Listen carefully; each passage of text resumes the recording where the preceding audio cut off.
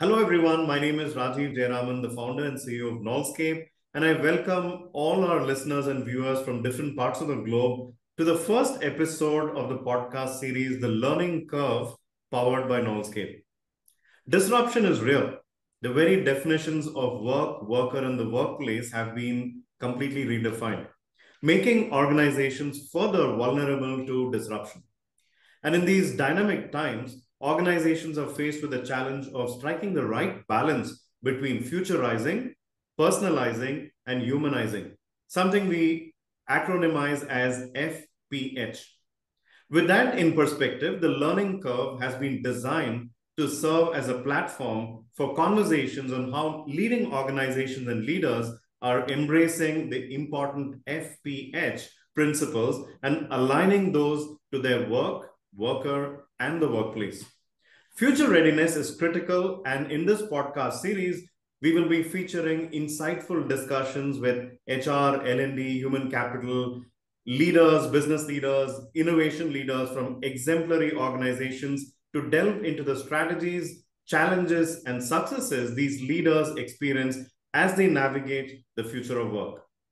For today's episode, we have a very special guest with us, Avnish Sabharwal, Managing Director, Accenture Ventures and Open Innovation. I go back in time with Avnish. We've shared wonderful experiences together, professionally when we got started as an organization. The very first corporate connect we had was with Avnish. We were part of the Accenture Open Innovation group back then. Avnish is an innovator, strategist, and a technology evangelist with 30 plus years of extensive experience and track record around market making, growth hacking, corporate innovation, digital transformation, leadership development for top Fortune 500 companies in both mature and emerging markets. Avnish has a successful track record of building new practices and service-based organizations from inception. Prior to Accenture, Avnish has worked with IBM's Global Business Services in India and United Kingdom for almost a decade in various leadership roles. He has served in the Indian Armed Forces for 7 years and has performed the role of aide-de-camp of the governor of Madhya Pradesh. Well, the list of his accomplishments is endless, but what better way to kickstart the podcast series than hosting Avnish on the show? Hi, Avnish. Welcome to the Learning Curve. Thank you very much, Rajiv, for having me here and for the kind introduction.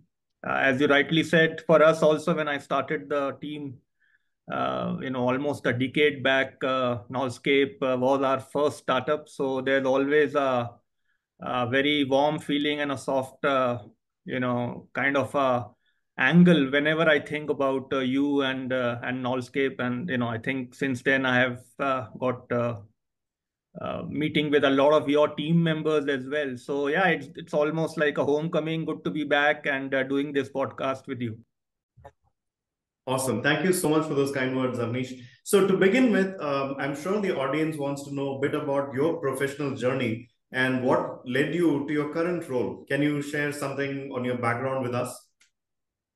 Yeah, happy to do that. So my current role, as you had said, is about leading Accenture Ventures and Open Innovation program.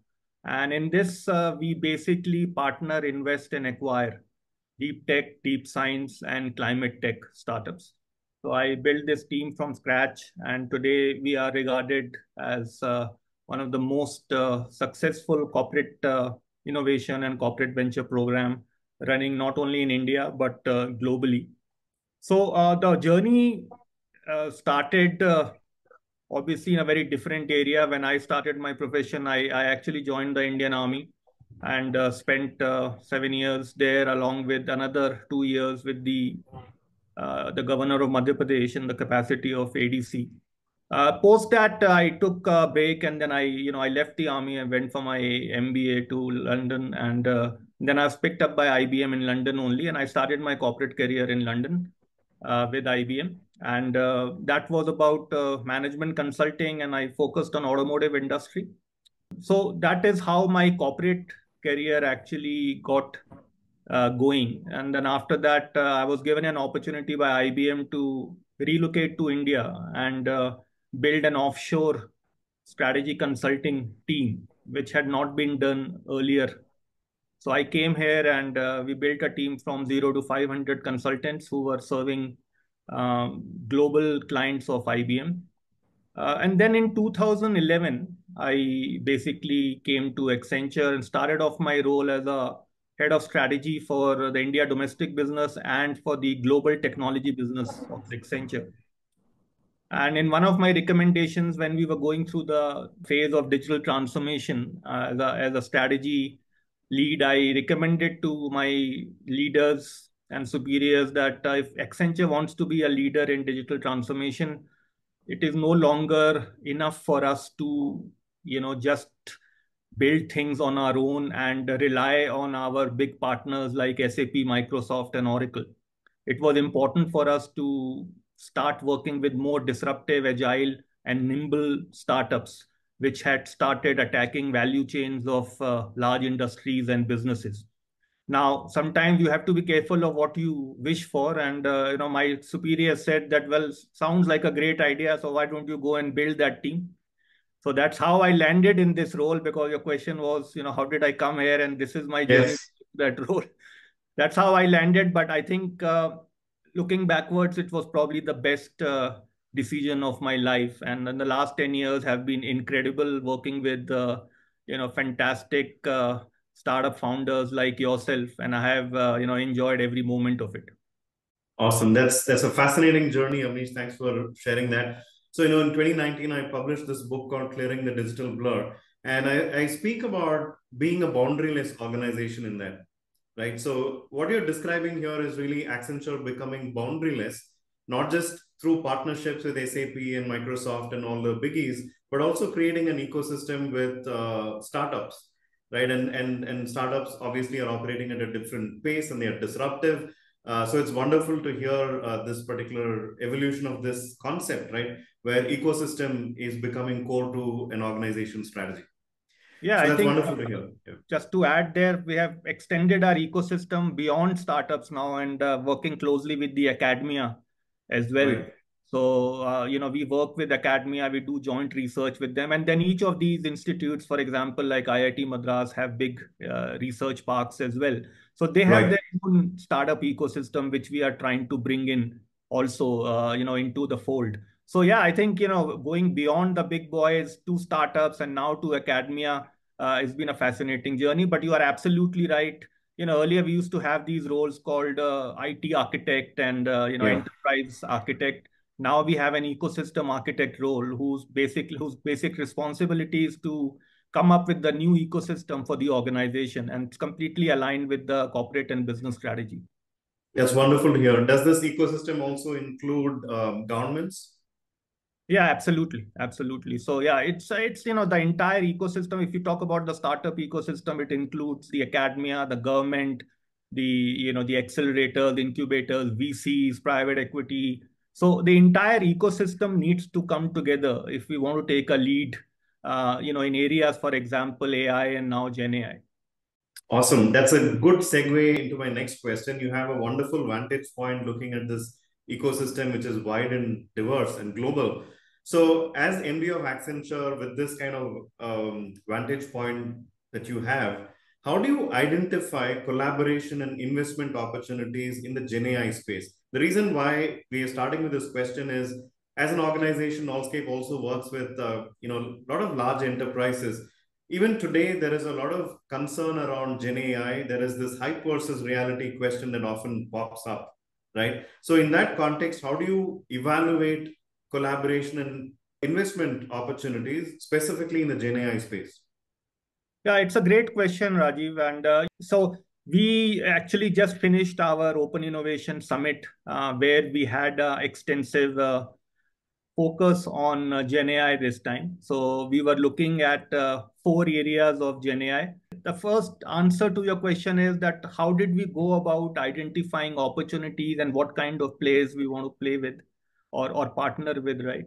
So we looked at Gen AI and divided that into four key areas. The first one was about workforce transformation. Now, this is a lot about in the area where you are operating as well, right? And a big part of workforce transformation was this new thing, which is getting a lot of attention now, which is agentic AI, right? And AI agents and how they are going to transform the workplace. So the first thing was to look into workforce transformation. That was our first category. Second was about functions transformation. So there's a lot of work going on in Gen AI space around functions. So sales, marketing, finance, legal, all these functions are getting disrupted. And customer service, is probably one of the biggest use cases of Gen AI. So our second block was functions. Then the third one was a very interesting one, which is about digital core transformation. Now, we know Gen AI, it's got very cool applications, which is built on the LLMs, but there is a big infrastructure layer, which Right. is, which is part of this whole thing, right? So there we have things like, for example, data, responsible AI, platforms. So we wanted to look at, in the earlier SaaS days, you had, for example, companies which were in the API space, for example, Yeah. and they were doing a lot of things. Browser Stack comes to my mind, and many others which were there. So what are the new Postman and Browser Stack for Gen AI? So we wanted to Yeah. identify those areas. And the fourth very interesting area was about industry specific transformation, right? So which are the companies which are transforming specific industries. So this is how we actually went about segmenting our search for Gen AI startups in the area of what I have just described to you, and based on a very finely curated process, we were able to come up with our top companies.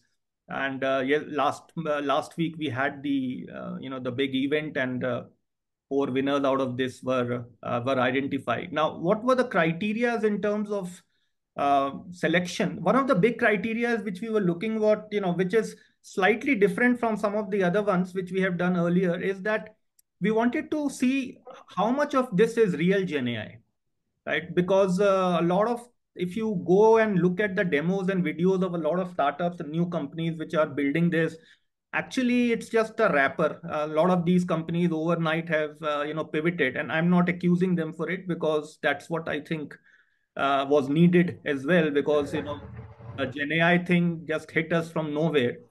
And I think our startup ecosystem also, if I have to say, it was a little late compared to what was happening in, especially US. So I think so. We were making sure that the kind of startups or the kind of partners we were looking into Gen AI had a genuine kind of application or infrastructure layer. So that was one thing which we were very clear. And the second was that are they really solving big business problems, right? So in the end, it is very important that they are able to solve business problems, and they are able to go beyond just doing a POC and get integrated into the entire value chain. So these were some of the things we wanted to know and say, okay, if these are the things which our startups can provide, then they are ideal partners for Accenture for either making strategic investments or folding them in our open innovation program, which is around collaboration, but also, as potential acquisition targets for us. So we look at partnership, investments, and acquisitions and try and see, Accenture, as you know, is probably the leader now in Gen AI. We have our own technology capabilities, which we have been building at earmark 3 billion investments in AI. So there's a lot happening here, but there are gaps which point solutions from these disruptive startups can fulfill. And we are looking for those point solutions which can help us augment our Gen AI capabilities and help us keep ahead of the race. Awesome. That's such a comprehensive answer you've given me, rich in detail. So just to summarize, you're saying workplace transformation, right? You're saying functional transformation, core digital, and domain. These are the first level filters that you're using to evaluate. And within that, you are looking for business impact, real versus hype, right? Which one's a wrapper and which one's doing something more fundamental or foundational, right? Which could leave a lasting impact on business. So my next question is about that business impact that you just spoke about. Um, can you talk about how Gen AI currently is transforming business to begin with? The cover story here is today we are seeing Nvidia, splitting at its seams, right, $1 trillion, and becoming a behemoth, and every large technology organization is doubling down on Gen AI. So they are seeing something in this, but at the same time, there are a lot of naysayers also that it's going to take us ages before we can start to see any kind of ROI coming out of Gen AI. So, from that context, can you speak a little bit about how Gen AI is transforming business? Yeah, Rajiv, I think good question. See, there is a lot being talked about Gen AI. I think everybody's been saying that it is the iPhone moment, and if you look at in 5 days they were able to reach 1 million users and all those kind Right. of things. So I think and big players have all have given lofty statements about the impact of Gen AI. And I think, to be honest, since the internet, we have had many technologies, and you are well aware of them, but none of them has made it uh, to the board level, to be honest, right? These technologies, whether it was social media, or whether it was analytics, or whether it was Industry X, they were all very key technologies, but none of them really made it to the board level. And now, in our research, 98% of the board is discussing Yeah. about Gen AI. And from Accenture research, we have also found out that 40% of all working hours can be automated and augmented by LLMs and Gen AI, right? So the big, hairy, audacious goal is really significant. What we are talking about here. But on the other hand, we still haven't had large scale deployments where you can find out, big transformation benefits. So at the moment, a lot of it is happening into what we call, you know, uh, you do these assessments, you do build, deployment and integration. We're doing a lot of work with our clients on workforce transformation. Then Gen AI ops is, what we were talking about earlier as well. But a lot of what I call experimentation is going on, which means that about 30 to 40% of Gen AI projects tend to end at a POC level, right? And I think there's a lot of FOMO as well, where organizations are trying to say, okay, let's just get one project done and dusted, and then it's good. So I think going beyond the POC into the real integration, because if you have a overall value chain and you divide that into different processes, what is happening is that one POC is happening in one part of the business, right? But the rest of the benefits, if you want to really get the benefits, you need to touch the entire value chain or the entire business process or the workflow, which is something which has just started happening. So a lot of work around experimentation and POCs definitely happening across industries, but Gen AI led business transformation, which is the real goal, I think, of all organizations. That's still work in progress and evolving. But if you look at different industries, again, there you will find that different industries have different,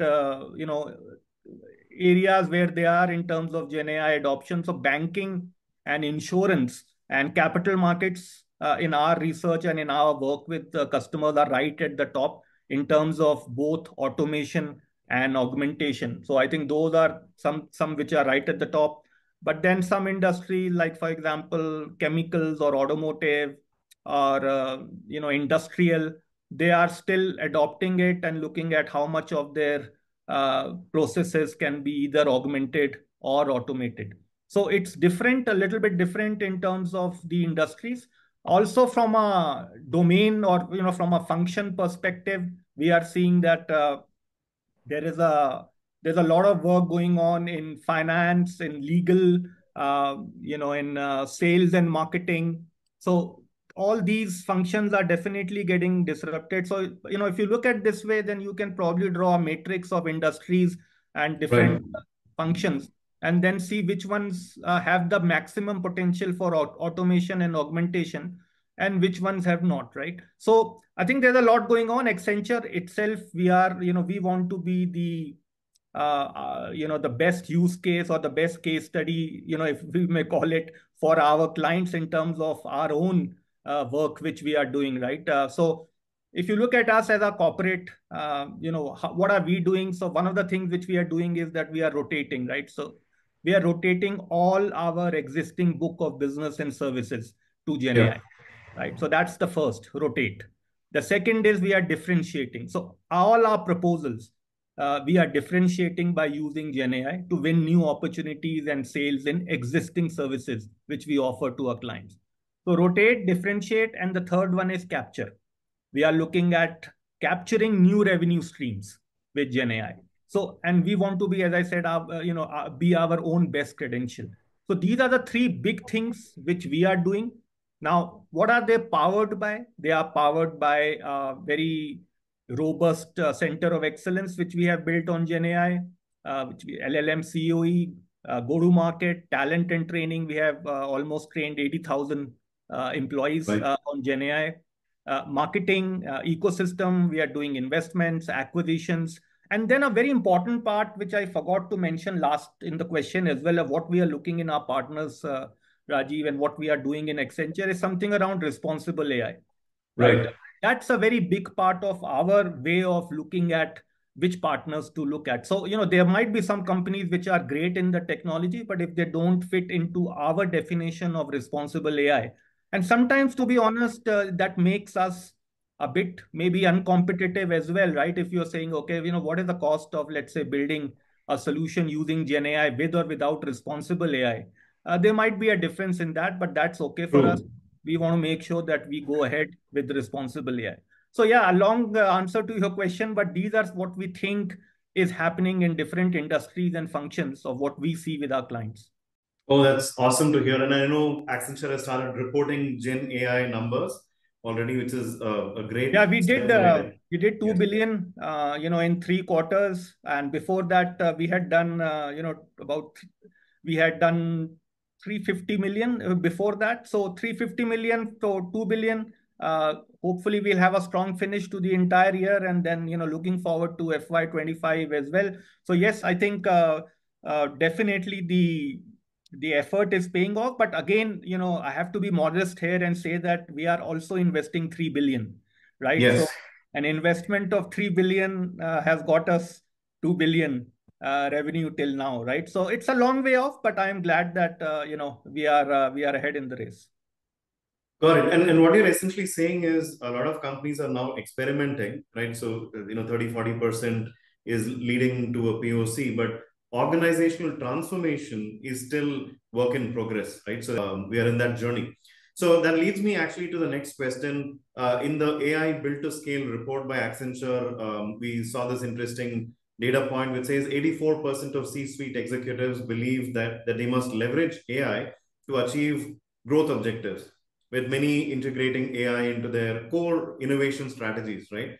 Now, in all of this, there is something different that leaders have to do, right? At Knowledge, we think in terms of how do we help organizations and leaders become future ready through experiential learning. So this is very interesting for us, this data point.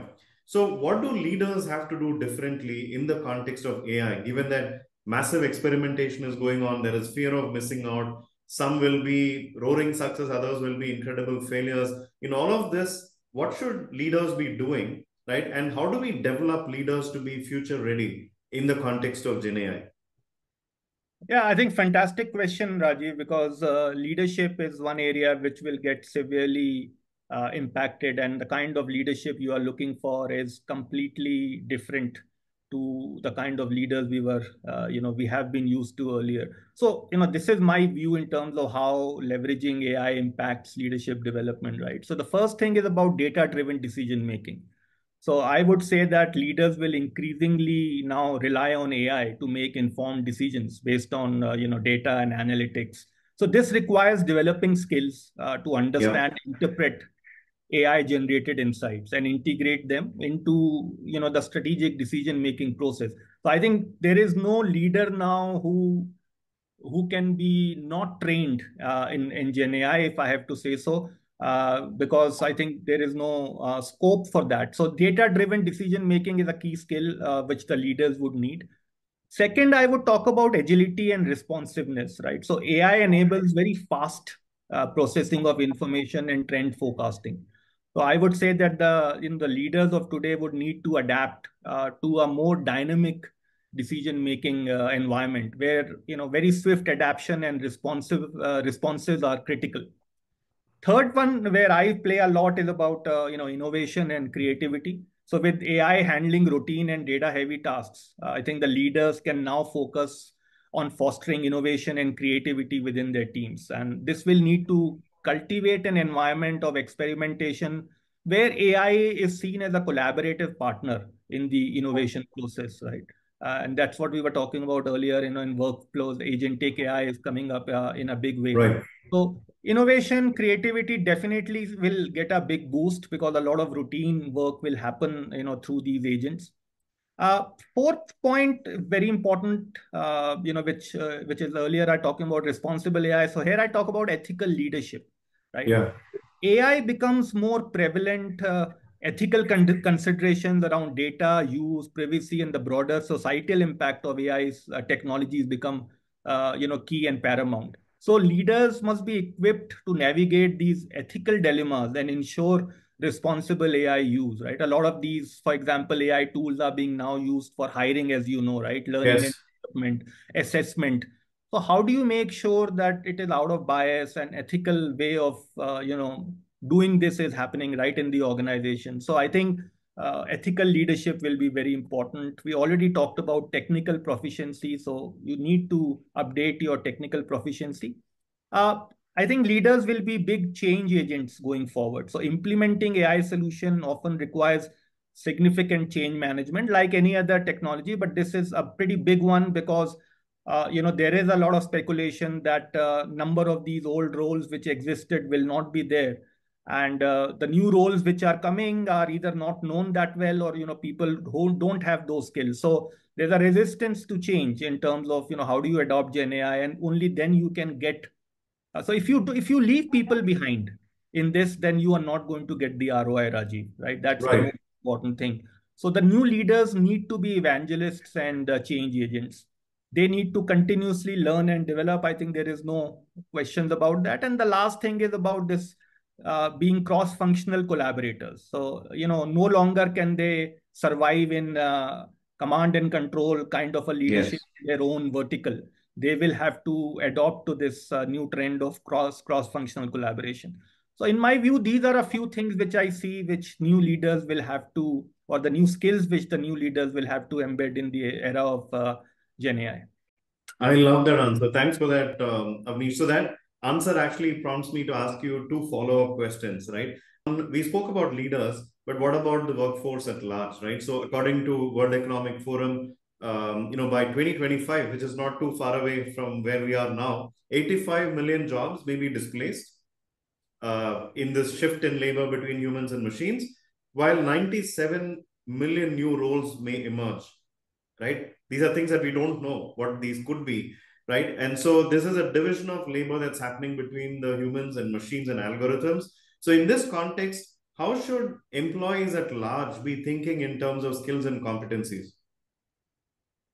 Yeah, I think this is the trillion-dollar question which is in front of us, Rajiv. And actually, to be honest, nobody really knows the answer to this. How the new environment is going to unfold is something which is still being worked out as we speak. It's pretty fluid and dynamic, right? So I think some of the skills which we can definitely look at is digital literacy and data literacy. I think so. These two, from a leadership point of view, also had talked about, but the ability to interrupt, analyze, and manipulate data is becoming crucial. And employees should be able to work with data to extract insights. But I think Gen AI is making it much more easier. It is, it's like a level playing field, and there's a lot of things where people are saying that English is the new Java, and this new whole concept of prompt engineers actually doesn't want you or doesn't need you to be an engineer as well, right? So if you are a good prompt engineer and you know how and which LLM to use, I think that particular skill it will be very key. And that's why I say that, whenever I go to all these education institutes, I tell them, all the students, that it's actually not AI which will disrupt you, but your colleague who's sitting right besides you. who will disrupt you, right? Who can use these LLMs and foundational models better than you? So that would be digital literacy and data literacy would be key. Then adaptability and flexibility as well. I think from our school days and the way education system is tuned up at the moment, it is very siloed. It is very hard lined, right? Right. That will have to change. So I think flexibility will be important, and the employees also should be open to continuous learning and resilient in the face of change. I think resilience, again, after COVID, it came in a big way that you needed resilience, and I think in Gen AI it's the same as well. uh, Critical thinking, problem solving, very, very important. Skills in critically analyzing situations, identifying potential problems, and developing effective solutions are crucial, especially as AI takes over routine decision-making processes, right? Creativity and innovation, we talked about. Emotional intelligence will be important because a lot of this hard data analysis will go to AI and Gen AI, but a lot of things around emotional intelligence and social intelligence will again. So how good are you as a collaborator, for example, and how much you can empathize with a particular situation? Those will be very important. And then finally, collaboration and teamwork, cognitive flexibility, and then leadership skills. I think all these are very, very important. But if you look at, if I have to call two meta skills, what are important, I think, or two or three, then I would say entrepreneurship still will be one of the most important skill, right? So I'm talking about these at a meta level, right? So Right. entrepreneurship, leadership, and emotional EQ, right? I think these are the three I would put at a meta level if you have to survive the age of Gen AI. Awesome. I think it's such a comprehensive framework you've given us. And this is something that I often talk about in keynotes and whenever I sign the book. This is the one liner that I usually write, which is machines are learning. Are you? Yeah. So you spoke about continuous learning. I think that's a superpower to have in today's context, right? Great. So I want to also touch upon the issues that organizations have in terms of adoption, right? While the opportunities are immense, in fact, an MIT Sloan Management Review study says that the top challenges in AI adoption has these factors, which is lack of skills. Almost 56% of the survey respondents said, there is a situation of lack of skills, which we've spoken about. Data issues, right? 50% of them said this because the starting point for any AI is data, right? If you don't have great data, you don't have a great solution. And integration difficulties, you I think touched upon that as well. It can't be a standalone. It has to get into the core, right? So keeping all of these factors, and the other big thing around this is also culture, right? So wherever we have a senior leadership conversation, they tend to think that, hey, data is fine, we can deal with this. Integration is fine, it's a technical challenge, we can deal with that. But this fear that is there in the minds of people on what AI might do to my job, and the culture building aspect of psychological safety and freedom to experiment and try new things. Can you throw some light on this delicate balance between futurizing, humanizing, and personalizing we spoke about? How do we make this AI thing safe for people to embrace? In other words, how do we personalize and humanize this? Yeah, I think we touched upon a lot of these things, Rajiv, earlier as well, right? Because as I said, that if you don't take your people along with you, then any experiment is bound to fail. And I think with Gen AI, this is even more important. So when we are looking at an organization, or when we are consulting an organization in terms of readiness, for example, we look at three things, right? And we ask three questions: that are you people ready? So this is about the skills and the change management we were talking about. Then we say, are you data ready? So do you have the data? Do you have the data in the shape and patterns in which this is required? Because if you don't, then a massive pre-work which is required to do is to actually get data in order, right? So are you people ready? Are you data ready? And then are you enterprise ready? And the enterprise ready, again, is a lot of it is about leadership and change management, and a lot about safety and responsible AI as well. So we look from an Accenture perspective, we look at all these three things in terms of readiness assessment. And if these are not in order, then the chances of a Gen AI POC or a project going ahead and succeeding are not much, right? So a lot of our work starts with the readiness assessment around these three things. Awesome. That's so wonderful to hear. And as we look ahead, Avnish, so you also have this vantage point of thinking about the future, connecting all of these dots. So if we project ourselves into, let's say, 2030, 5 years down the road, what will we all be doing? So this is a question which is asked to me by everybody, and I think, to be honest, it's very difficult, right? And it also some way goes to this whole thing of singularity, right? When is singularity going to hit us? Now, those dates earlier, it was about 2047. Now, people are talking about as early as 2035, or even earlier. But what's going to happen in 2030, which is like 5 years from now, right? If I knew the answer to this question, I'll be somewhere else, Rajiv. To be honest, it's in today's time, it's very difficult to even predict what's going to happen the next month, right? Because every day there is a new technology, a new invention, a new kind of a concept is coming up, right? And not only from a tech point of view, but geopolitical as well.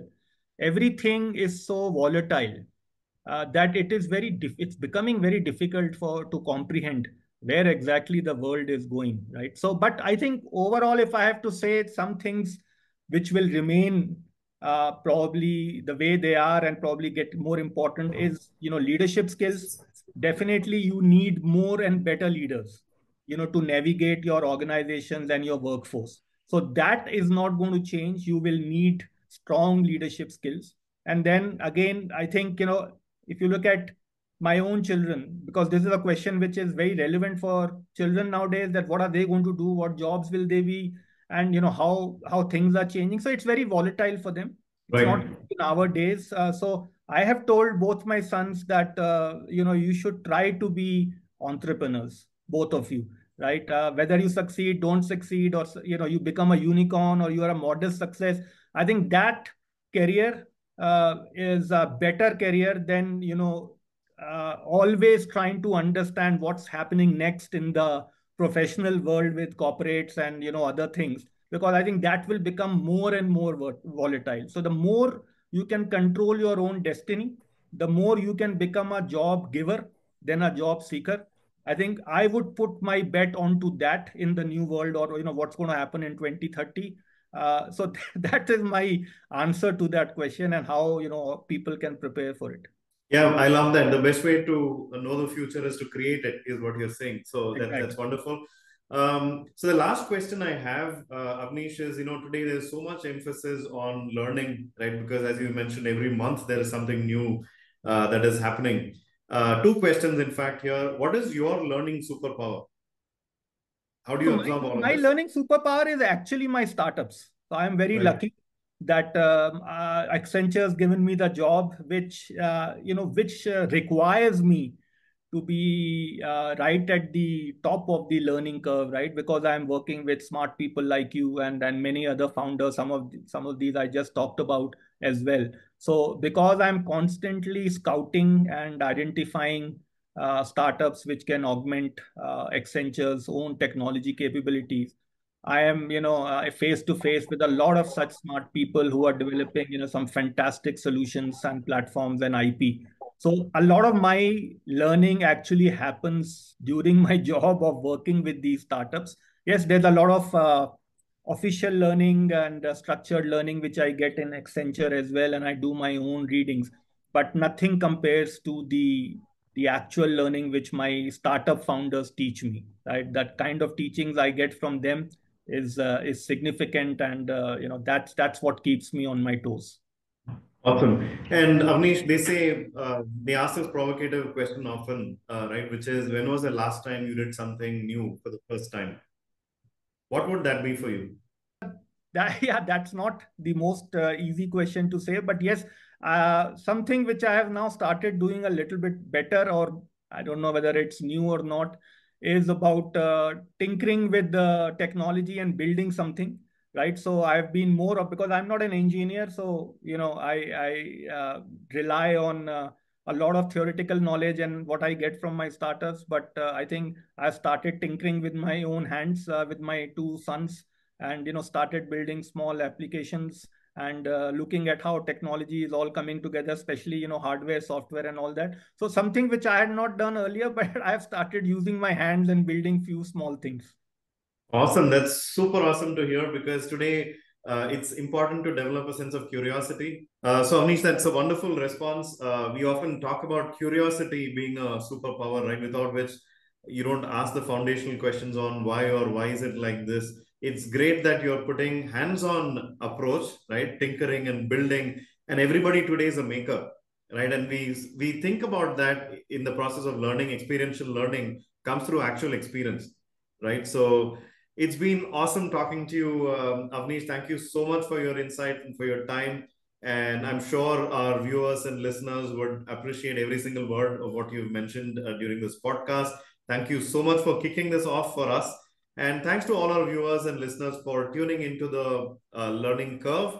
We shall bring you the next episode very soon with another great personality and insights on making organizations and the workforce future ready. Until next time, take care and goodbye.